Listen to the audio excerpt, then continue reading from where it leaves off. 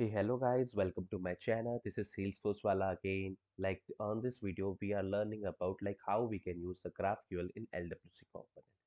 So basically, let's see first what is GraphQL. Basically, GraphQL is a powerful query language that allow developers, that us, to retrieve the data uh, in a most efficient way. In a most efficient way, as in we can directly retrieve the data without using the apex. So right now what we were doing is we can just write the apex and we can just retrieve the data from the backend and then we can show it into the LWC component. But now to display the data, LWC introduce the new feature, that is the GraphQL. That is whenever we just write the query from the LWC itself, we can just retrieve the data, backend data, and we can show it into the LWC. So we will see it by using the example right now. Okay. And there is one more best advantage of using the GraphQL is means we can retrieve the data of the multiple objects without using the Apex. So multiple objects as in like uh, you can retrieve the account data, contact data, opportunity data. This all data you can just retrieve it without using the Apex, using the GraphQL in a single query. Okay, so let's just go to the example and we will see how we can show the data, how we can query the data using the GraphQL. Okay, so here you can see I have just created one simple component here. Okay, so that is a GraphQL example component and I am just retrieving all the data from to the account.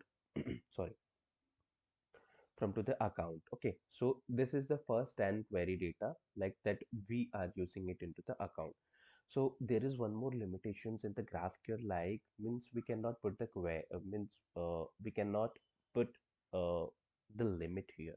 So if we wanted to, if we wanted the first 10 data, we can just write the first 10 data. If we wanted the last 10 data, we can just write the last 10 data. But we cannot put the limit here.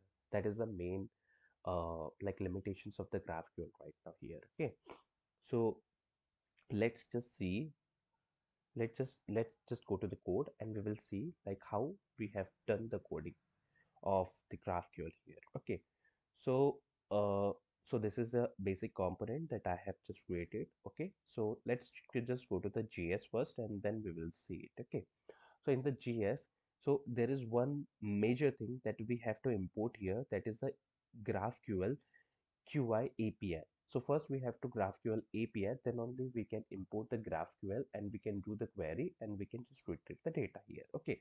So here you can see I have used a wire decorator, and just like we were using the LDS, in the LDS we were using the wire decorator to retrieve the data using the Apex.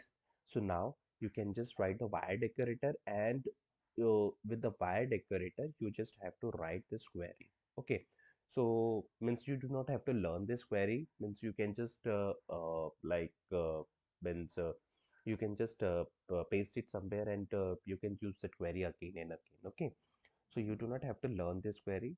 Okay, so basically in the query, what we were doing, we were just pulling the first 10 data of the accounts, and these are the nodes, that is the name and value, as in we are just calling the ID and name here right now. Okay, so I have seen one more limitation here, that is the custom fields.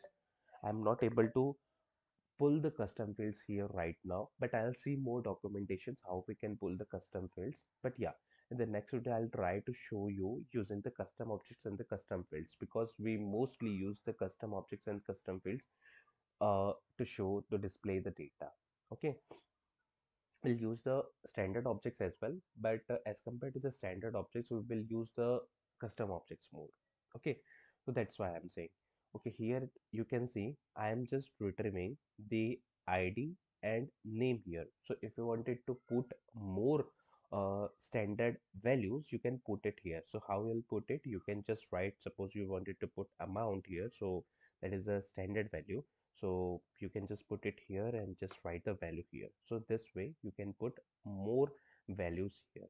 Okay, so in this video we will see the basics about the GraphQL. Okay, and like how I am retrieving the data here. Okay, so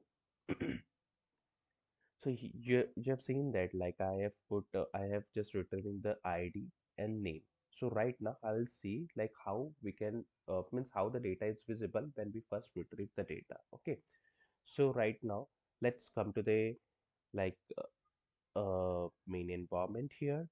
So let me just retrieve the sorry, let me just reload the page and you will see like data check here. I have just put the one log here.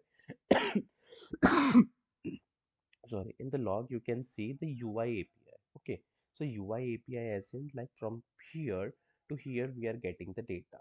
Okay, so I have just written this data check here log here to see the how the data is coming here. Okay, so you can see we are getting the data UI API, then query, then account. So all this is into the JSON format. Okay, so we are getting the data into the JSON format. Now what we have to do, we just have to segregate the data of ID and name here. So how I'm segregating it here, you can see I have just put the map here, and from the map I am just retrieving the node here.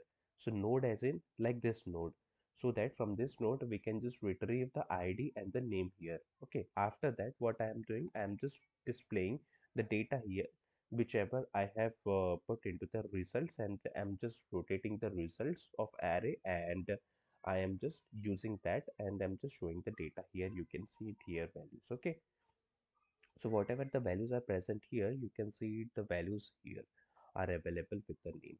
Okay, so in this video, what we have learned about the basics of GraphQL, why we use the GraphQL, and what is the query language, like means what is the use of this query language, and how we can retrieve the data from the backend. Okay, so in my blog, I'll like in the description link, you will see the blog, and you will see all the code available there.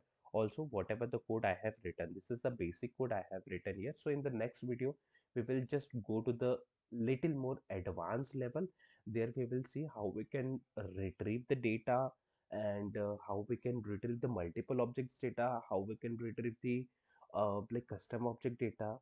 Okay, so all these things we will see into the our next level, and we'll see the different query next time. Right now what we have seen the account of first 10 records. Okay, so next time we will see the different query apart from this. Okay, so that you will learn a different query as well. Okay, so basically this is the basics about the GraphQL and how we can use the GraphQL in LWC. We have seen it here. Okay, so thank you guys, thank you for watching this video. Please like, share and subscribe my channel to get the latest video about the Salesforce. Okay, thank you.